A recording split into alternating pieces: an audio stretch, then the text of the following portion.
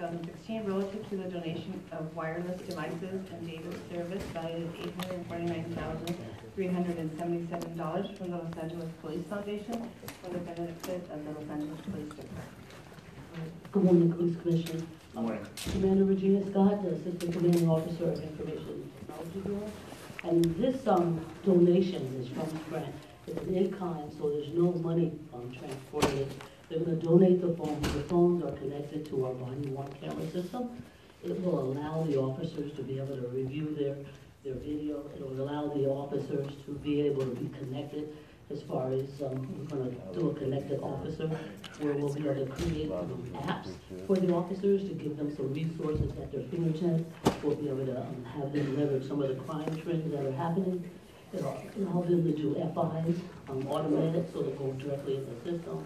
It'll also allow them to do stop data, so that they'll be able to put their information in if they're stopped. It provides us for the phones.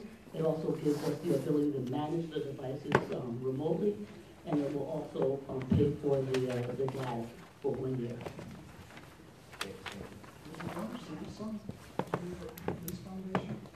Who is the donor to? Sprint. Samsung. Sprint. Oh, Sprint. I see. Canceling Sprint. Yes. Okay. Got a second?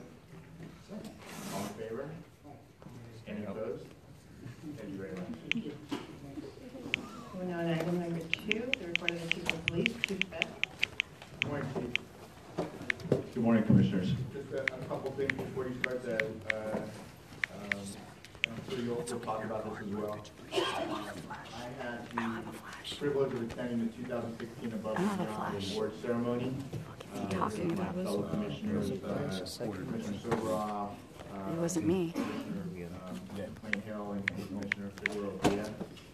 It was really a fantastic ceremony. It was great to be a part of the first ceremony where we awarded the Preservation of Life Award, which I think is a fantastic award. Hopefully other departments around the country will follow suit. Obviously we had Purple Heart Award winners and Medal of Valor Award winners as well. And it was really a testament to the brave men and women of the Los Angeles Police Department. It was great to be a part of that.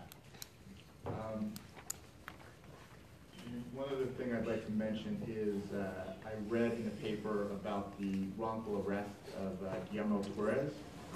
I know the department is doing an investigation into the facts and circumstances surrounding that. I know that's being led by Deputy Chief Matt Blake. We had someone here who was spent 17 days in custody, was arrested in his workplace. So I think that was certainly very disturbing for all of us to hear about and read about. So when Deputy Chief Blake is done with his review, I'd like that report back to the Commission on that as well. Commissioner, on the last item, the department has initiated a personnel investigation into the circumstances, partially based on Chief Detective Chief Blake's initial review. So if we could make that a closed session item, that would be more appropriate. Sure, thank you. Why we close session? Because it's a personnel matter, and personnel matters are protected under Police Officer Bill of Rights. So before I begin my report, I would like to express the department's sorrow and condolences to the survivors of two individuals who have had a significant impact on the Los Angeles Police Department in its past. And the first is former police commissioner and former police commission president Stanley Scheinbaum, who passed this last week. I knew the commissioner when I was a lieutenant. I also attended a class at UCLA that he was a guest instructor at, had many interactions with him.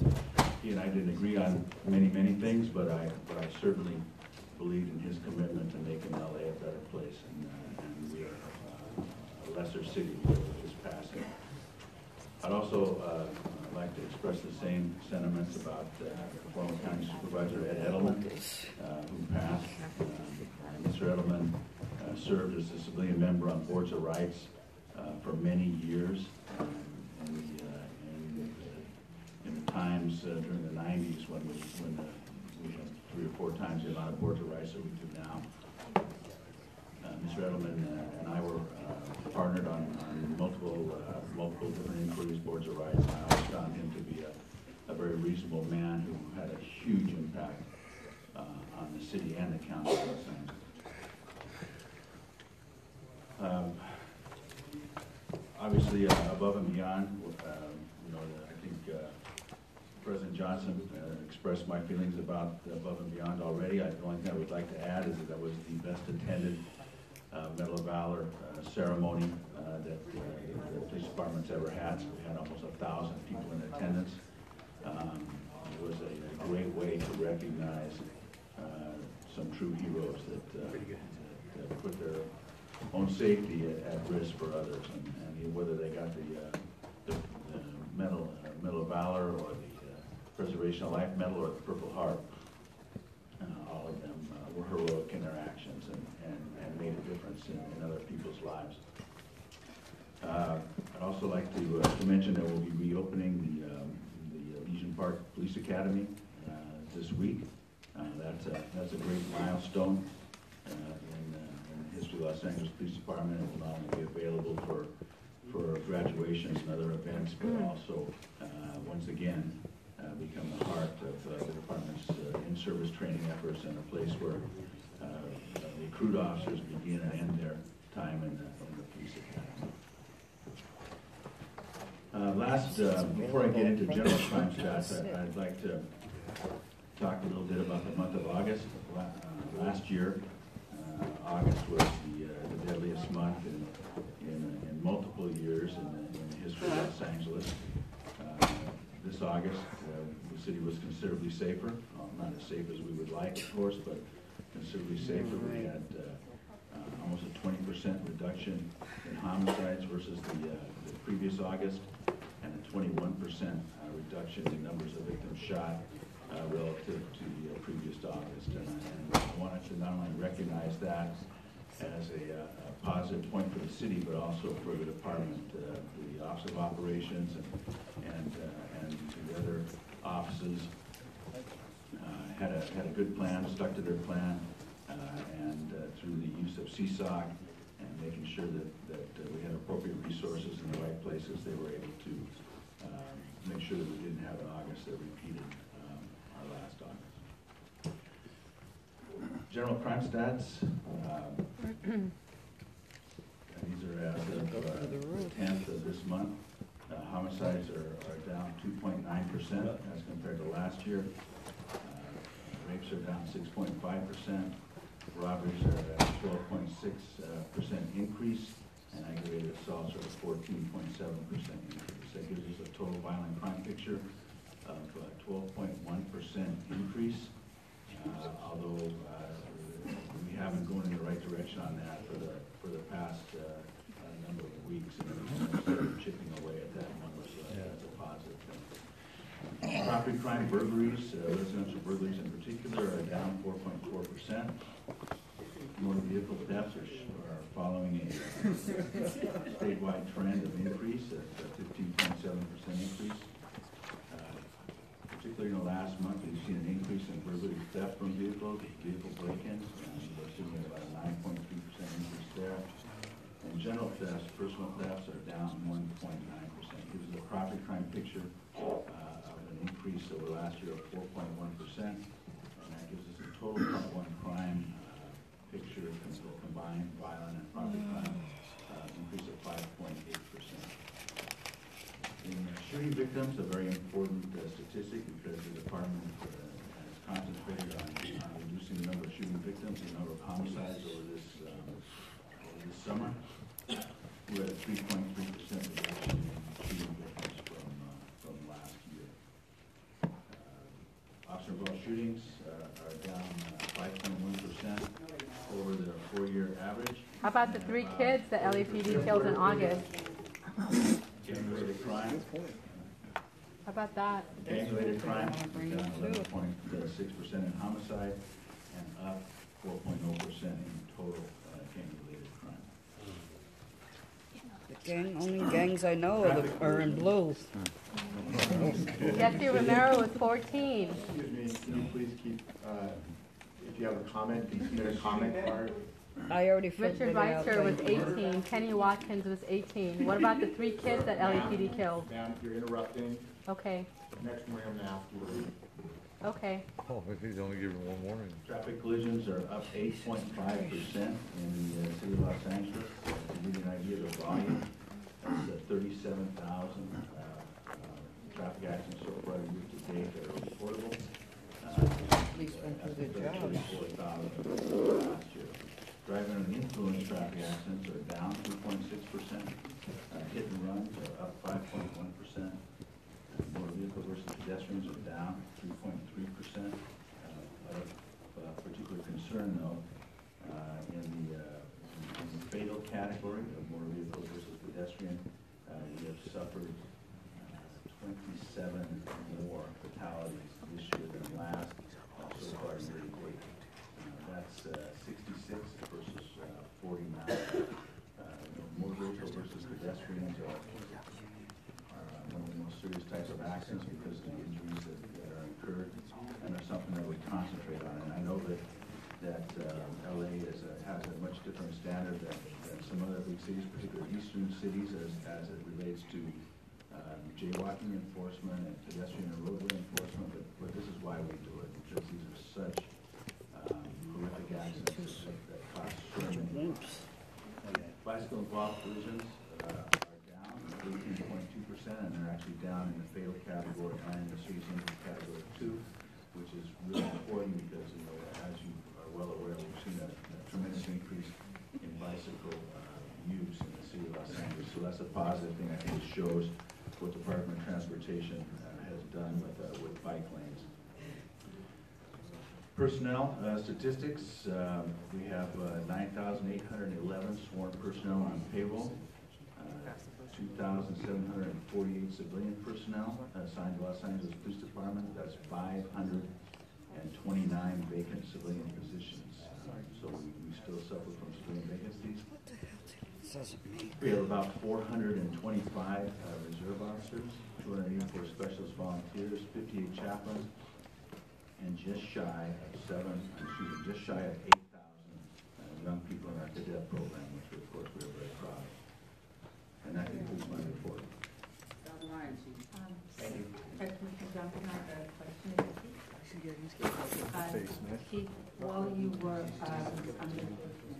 there were a couple of matters that were raised during public comment. Second row. Who gives a fuck? Open your eyes. On your radar screen in order Your officers are disturbing the meeting. a report back. One relates to That's not me. the Israel Ford matter. Can we stop this? Can we stop the harassment first Yeah. and then continue the meeting? To protect and serve? Yeah, that makes me laugh. What's going on here? Who's the meeting First, for? Abdullah, Protecting and this serving first of two rows themselves. reserve. So the police are in the public roads? Can you Yeah, ask well, them can't you to make move the out police of go up in public roads? up there? And then they There sit are, in the I see Get 'em the available hell outta seats here. in the public roads. Excuse Right, me. but there's Well, then people the first locked two are out not because they're reserved. told there's no more seats. But There there are- are seats in there the are police people- road. there are So officers can the who will be police coming sit in in. their road?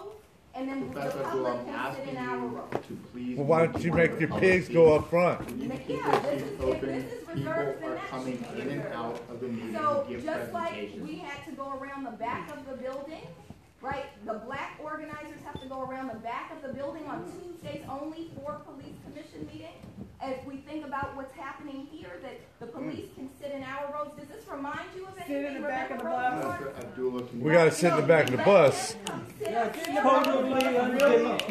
Please move to one of the seats in the public room. There are seats available. 2016. 2016, sit in the back of the bus. In a public meeting. The public road, if those Courtesy reserved to for the tell them public, first. if they'll come sit in their road, I'm happy to sit in the back of the bus if my row is reserved for me. Because there's people locked outside told that they can't come in. That's You the recall door. Jim Can you Crow. Please move, otherwise As I'm gonna have long to as ask there's you no to leave the available room. seats. Please move to Yeah, your that's some room. bullshit. Jim Crow. Please move so we do not have to take a recess and delay everybody here. Jim Crow. Because of We one know thing. you like to get out of here early. We got all day. Now, that's fine. There's 40 more people. Jim Well, the Crow. problem is, your actions are going to cause a lot of other people to not have. She was sitting there minding her own business. Jim Crow. He's the one that started. This is not a debate. So are the police moving to their room? Yes, they are. Yeah, so we, Then I'll sit in my room. Everybody please have a seat so we can continue. is alive and well. Give one another. Sure you're not in the wrong.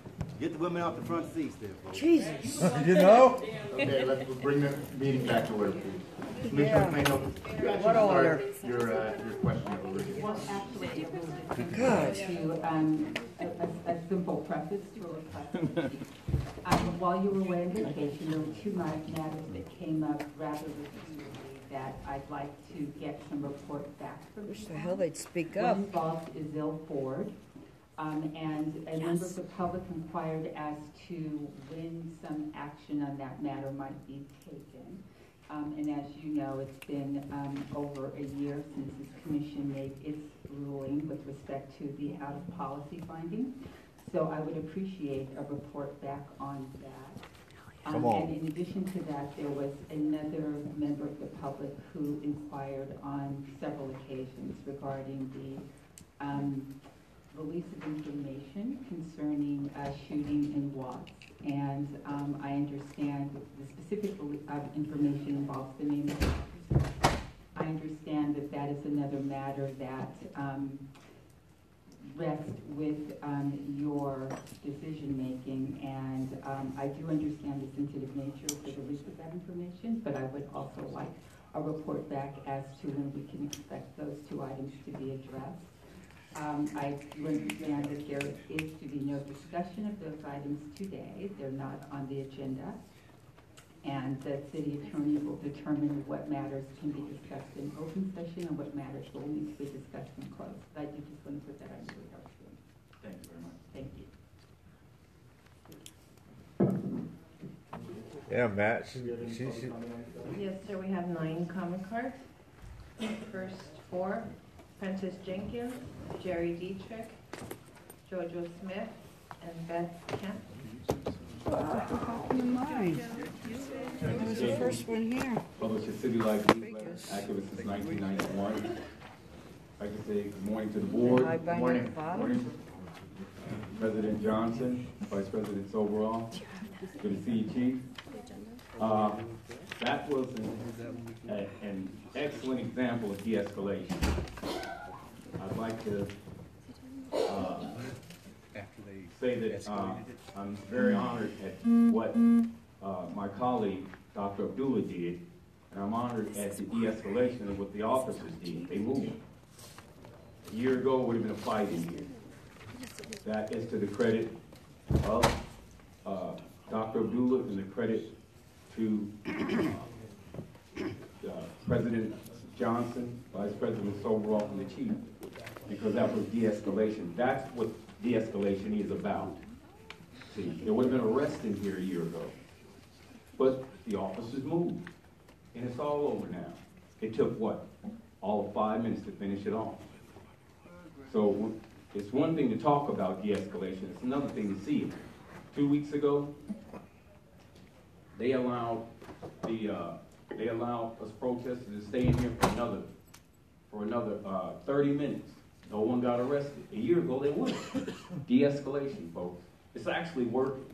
We may not see it, but it's actually working. So All right. that is a credit to all of us out here, the activists out here. That's a credit to the board. That's a credit to you, Chief. I'm still one of your supporters. But you do understand that just as Commissioner McLean Hill said, something's got to be done about those cops that killed Izil Ford. Yes. I still want that done. That's got to be done. de-escalation is important, and I'm willing to help here, Chief. I'm willing to roll up my sleeves and help, but you gotta help also. Tell them to think with their brain, not their trigger finger. Good morning. Good morning. My name is Jerry Dietrich, and I'm with Stop LAPD Spying Coalition. I want to talk about Chief Beck, who earns $300,000 annually to run the most murderous police force in the nation. I feel that Chief Beck must go.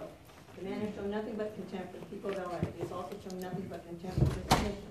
His repeated inaction in response to the requests of the people is nothing compared to the inaction he has displayed to this board.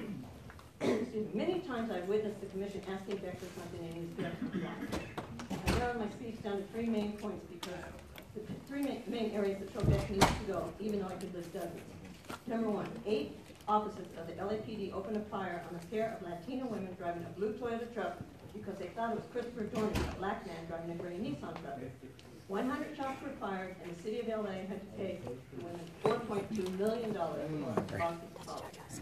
Next, in the case of Officer Sean Hillman, the disciplinary board recommended he be fired for lack of integrity in the incident in which he pulled a gun and uttered racial slurs, according to a video. But Beck merely handed the man a 65-day suspension for his buddies with his dad, a former LAPD officer, and his uncle, a former LAPD deputy chief. Lastly, the fiasco with the sabotaging of video cameras on police vehicles. As I'm sure you remember, the consent decree was lifted in part because of all the improvements made by the LAPD. One such improvement was the installation of the cameras on police vehicles. 80 of the cars in South LA had their cameras made inoperable. Beck found out about this problem in early July. He told Soboroff, then president, in September. The entire commission didn't find out until February. To me, this shows the contempt Chief Beck has for this body. Even though you roll through the eyes and ears of the community to keep the LAPD in line, he didn't see fit to inform you of the crisis. I'd like to end with Beck's own words to this commission. Quote, "If I ever become a detriment to this department because of my personality, because of something I did, then I'm gone." Unquote. See Please ya. keep him to his word. Bye-bye.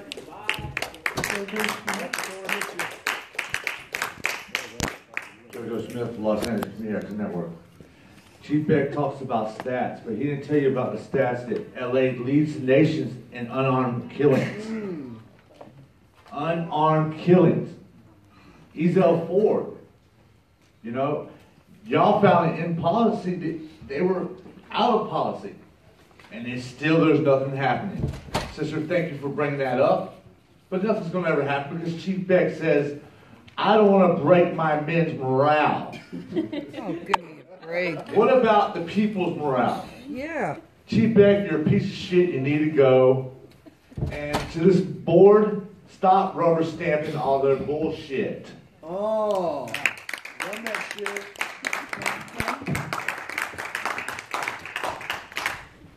Count followed by the Red Chief and Michael Williams. Good morning. Good morning. I'd like to start by saying, fire Chief Beck. Chief Beck has been the police, the chief of police here for quite a while now, and we have not seen any improvement in the way these officers act. In the past month, 3 teenagers were killed. When Jesse Romero was killed, he was called a gang member, a 20-year-old gang member by our cops. He was 14 years old. I'm curious to know what happens to the guns in these buyback programs. Are you using them to plant on suspects?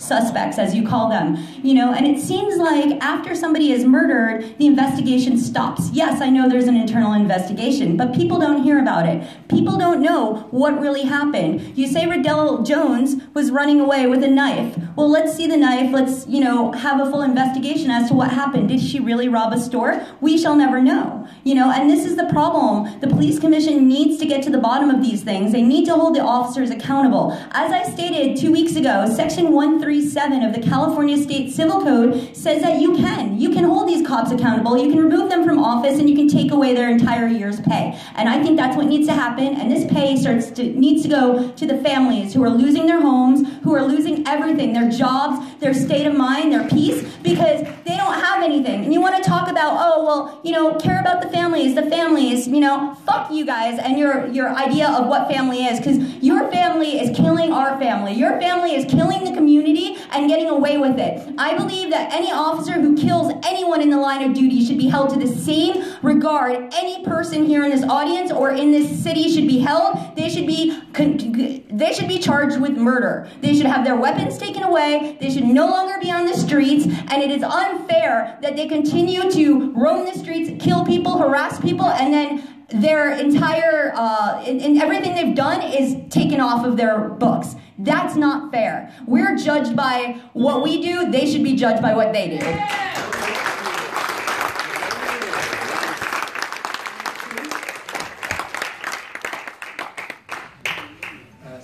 Excuse me, before you start, hold the clock for a second. If you're interested in reading information on these officers off-shooting categorical uses of force, after they are adjudicated by the Board of Police Commissioners, the chief's report is available in the room right next door, the Police Commission office. Wow, they're all live. Public information. Wish you guys would learn to speak up. The Inspector General's Jesus independent analysis Christ. is available online. A bunch of whisperers. Within 24 hours. Mr. Bustamante of the... It's incredibly hidden. How long before your report is published on it? It's generally within a day or two. The high-profile incidents we try to expedite Another things whisperer. online. Fuck you, Steve! Generally, we'll have some of the facts of the case and then the commission's rationale on its own. So that information is also available. And I'd like to point out that within the constraints of California law, there's no other department in the state of California that is as forthcoming as we are with information. Ha! That's why the Devonshire Division, they're more forthcoming than you guys are. That's nothing to brag about. Jesus. You guys are nothing but idiots. You roam around paranoid with cops carrying guns, shooting everybody. First of all, Jesus. I call for the warrant commission to do it. Bunch of idiots is what you are. I don't see LAPD really investigating themselves. Say it again. No consequences should LAPD be investigating themselves. The jig is just about us, Matt Johnson and Chief Beck. On November 10th, I was arrested, and we do have pictures from Sorry, I the didn't want to give you guys a headache. And then on January 15th, I was arrested for wearing my garb again over in City Hall, approximately at 9:40. You know what the city said about that, and you know what the federal judge said about that. You got to pay double amount.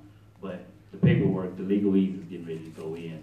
So Matt Johnson, I want you to expect that I'm naming you as a defendant and Chief Beck as well. Chief Beck for the January 15th incident over at City Hall, and you for residing the meeting out on November 10th, when you should have just really took the people that was making the disturbance out. That's what the Brown Act says. It's not a game no more. It's been happening. The way you run this meeting is unconstitutional. Say it again. Everybody has the right to assemble, whether it's the front seat or the back seat. Right. You guys have failed to do that. I'm gonna have a federal judge tell you guys that it's really okay for them to reside in the front, back seat, or wherever there's a seat available. You guys have been holding up these meetings. You guys have just done everything. You know I have the legal ease for that. You know I sued not only Parks and Recreation, but Steve Rhodey sued LA City Hall as well. I'm not joking anymore. I do have the legal ease, and it's not funny when you have to sit down and do depositions with me on this, and it's not a joke no more. Paperwork will be done next week. Chief Beck was named